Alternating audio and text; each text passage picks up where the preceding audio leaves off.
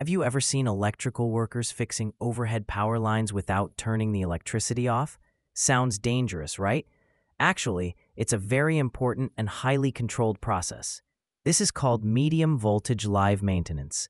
Medium voltage means electrical lines are usually between 1,000 and 33,000 volts. Live maintenance means working on these lines while they are still energized, without cutting power to customers. Of course, this is not ordinary maintenance.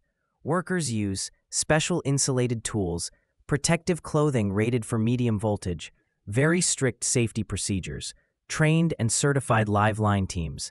Nothing is touched directly. Distance, insulation, and planning are what keep everyone safe.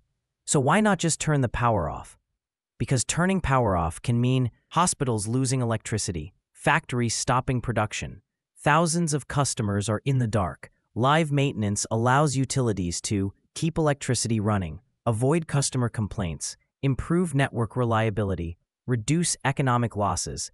In many cases, keeping the line energized is the better option. Don't forget to hit the like button. Thanks. Live maintenance is especially important when the line feeds critical loads. There is no backup supply. The area is urban or industrial. The problem could turn into a major fault if ignored. Fixing small issues early can prevent big outages later. So remember, medium voltage live maintenance is not risky work when done correctly.